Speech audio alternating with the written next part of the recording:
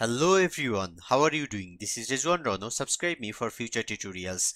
Today I am going to be showing you how to hide and unhide a folder using command prompt. So let's get straight into the tutorial. I'll show you how you can hide folder in such a way that they are completely hidden. In command prompt, navigate to the directory that contains the folder to be hidden. Desktop in my case.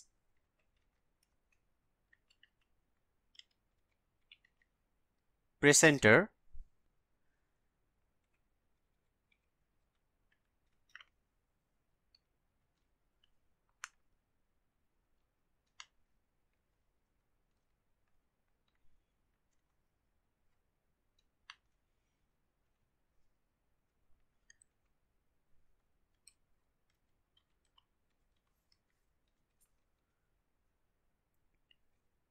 Your folder now be completely hidden. To unhide them, write down @rib